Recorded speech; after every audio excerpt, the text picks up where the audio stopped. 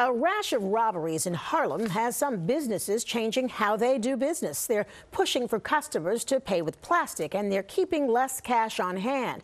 But will it make them less of a target for crime? Eyewitness News reporter Kemberly Richardson has the story. You don't see him, but can hear him loud and clear.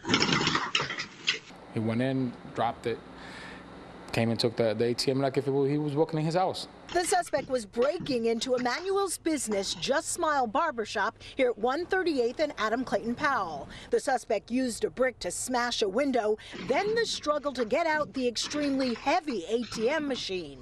Wait for it. The thief suddenly appears with the machine, which was loaded with cash. The same guy that came in here, I was told by the police that he hit 10 to 13 businesses the same in 3 days. Right across the street here at Harlem Chocolate Factory, someone got in through the front window and walked away with wads of cash. We're not some big, huge business where that's coming out of the shrinkage budget. That comes out of our pocket.